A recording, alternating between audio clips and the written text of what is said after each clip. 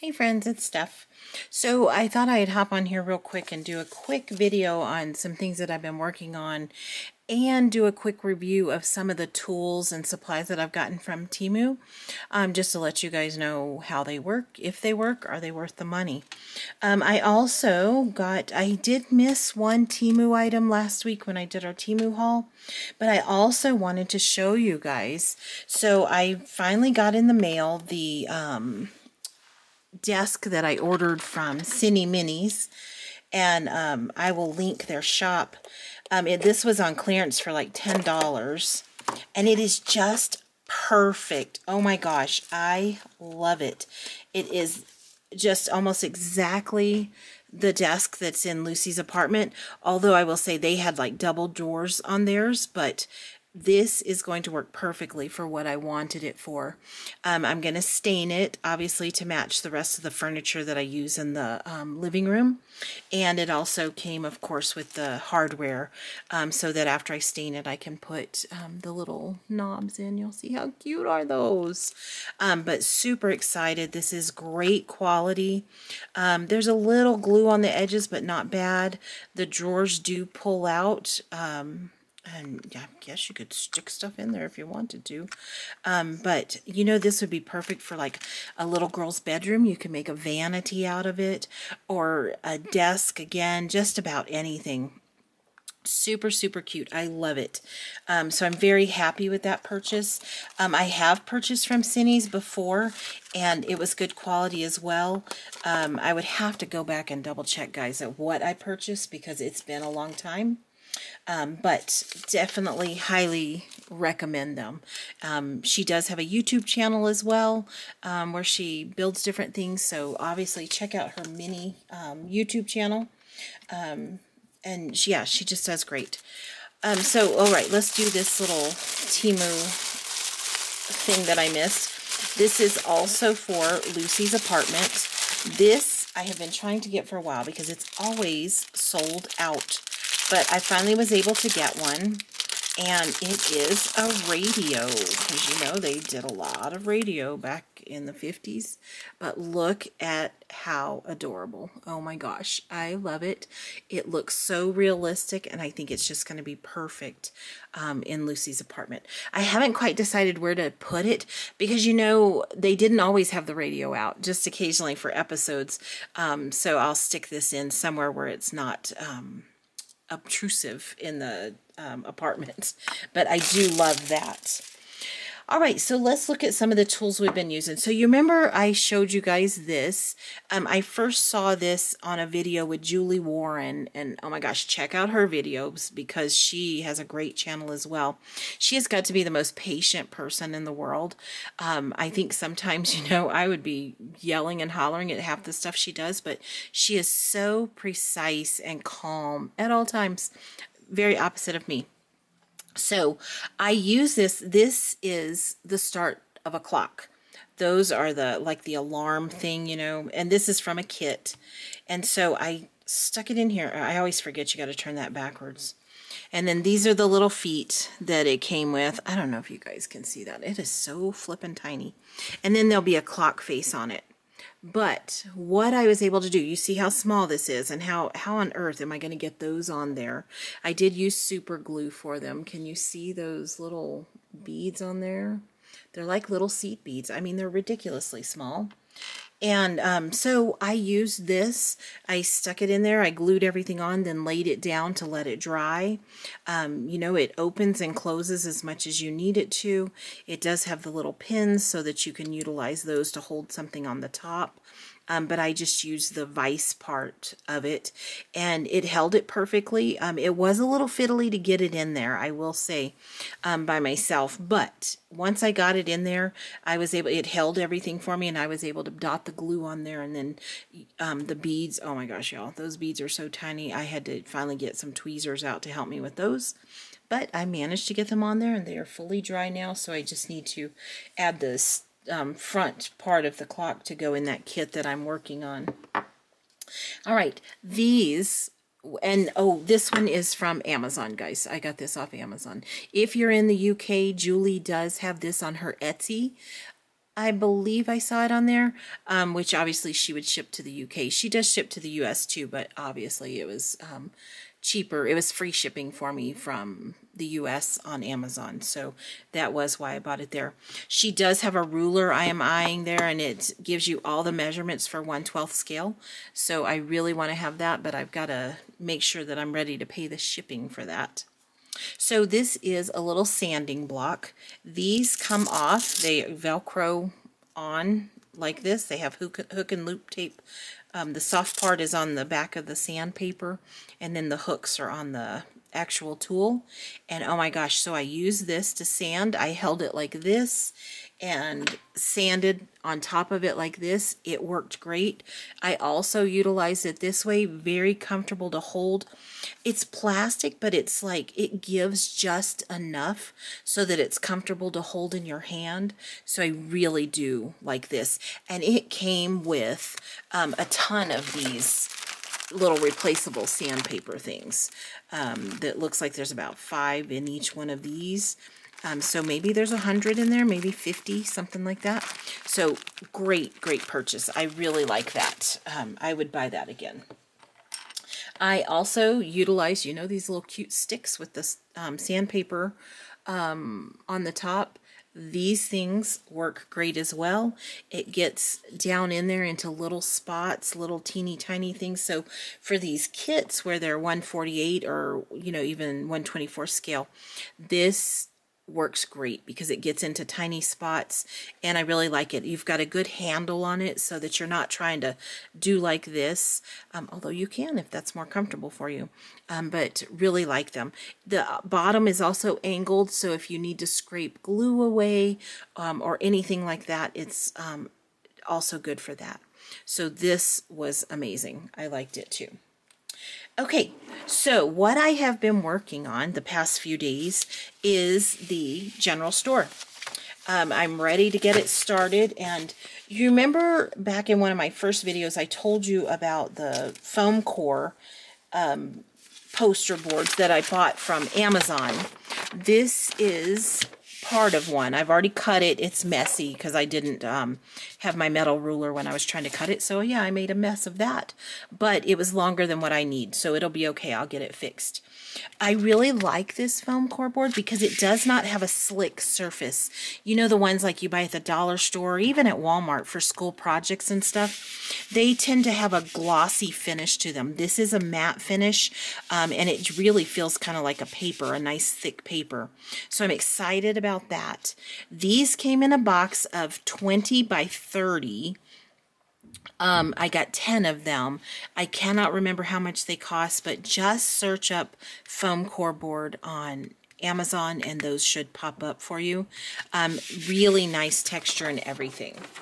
So what I did to get started on my measurements, because I did look up, you know, what were the typical measurements of a general store back in the late 1800s, early 1900s. Well, I didn't find anything. So I thought, okay, I'm going to figure this out on my own. So I decided, I printed off some 1-inch grid paper because for 1/12 scale, 1 inch equals 12 inches. I hope I'm saying that correctly, y'all.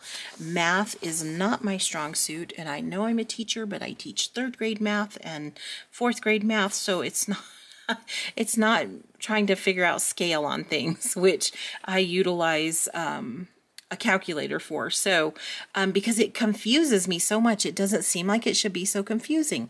1 inch equals 12 inches in scale, or is it 12 feet? 1 inch, see, I just cannot remember. But so I printed off this 1-inch grid paper, and this is what I will draw out my plans on. So what I did is I decided I wanted the area of the general store to be 18 inches, and you know I'm not using inches actually, by 30 inches. And so that is what I did. I cut them together, pasted them together until I have the size that I want. And then what I will do is I will cut my board to the size of this paper that I've glued together and everything. But I am going to draw my parts on here to see where I want everything to go. I read up on general stores. They said they used every available inch of space in those things. They were crowded and just packed full of things. And then, so remember I had showed you I had a whole Pinterest board on general stores and pictures and such. So I printed some of those pictures out, just like what I did with the Lucy apartment. I'm just not quite ready to start on her apartment yet. And so I just found some cute pictures of things. Here's some little candy jars, a nice scale, which, you know, I've got all those things. There's some barrels, and then some sundries and stuff up on the shelves. On that one, this one, pretty much the same. It's got a glass case here. You can see the people in the background. Canned goods, hats. I can't really see what that is. This was not a good colored picture. Even the, you know, black, it's kind of sepia, I guess, but very difficult to see. But I just liked how it looked, so I got that one. This one, you can see there's a scale here, a cash register. They've got boxes of things, bottles, jars, different things there. I also read some articles about the post office in the thing, guys, and they actually had a little office for the post office, and they had mailboxes in there. So I'm going to have to rethink what I'm doing with the mail area of that. I'll still have the postal box that I'm going to use, but I'll have to come up with like some mailboxes and a desk for the postmaster and stuff. Here's another picture. We've got canned goods again up here, soap, different things. They just put a little bit of everything. You've got your flour, rice stuff down here. So again, another scale. I'm so excited to do this one, y'all. Here's the outside of a general store. And you know, remember what I said? I wanted to put a porch, a nice wooden porch on the outside of it. And I'm also trying to figure out how I could do an awning across the top. I haven't figured that out yet. I kind of wanted the front open, but I don't know. I may do some windows in the front here. Again, it's all kind of a process going through my mind on how it's going to work. And you guys know, even once I start, it may still end up changing because something may not work out, or I may have an even better plan. Y'all know my mind goes all day. Here's another picture, again, an old-fashioned cash register, some small barrels, some washboards for sale. I do have one of those in my TEMU cart because I think those are so cute. Again, some canned goods boxes, looks like soaps, lotions. They sold medicines at the general store. Most of the time these were wooden stores, so I'm trying to decide, y'all. And let me know in the comments what you think. If I should cover the walls to look like logs. I haven't just decided yet. Should I just paint it, or should I go ahead and add things? The flooring is going to be probably popsicle sticks. Haven't completely decided on that one. I did find this blog. It's a writer's guide to the 19th century. It really was an interesting read. And it told what kinds of things that were sold in a general store. Flour for superfine flour was 4.14 cents or 4 and 1/4 cents. I'm not sure how he's got that. Fresh beef was 4.5 to 5 cents a pound. I don't know how they made change for half a cent, y'all. For sugar, it was 7.5 cents to 8 cents for Louisiana brown per the pound.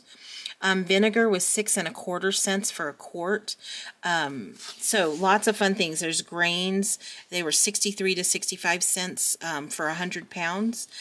So really cool. Oats were 16 to 20 cents. So I thought that was really interesting because I may do some pricing in there.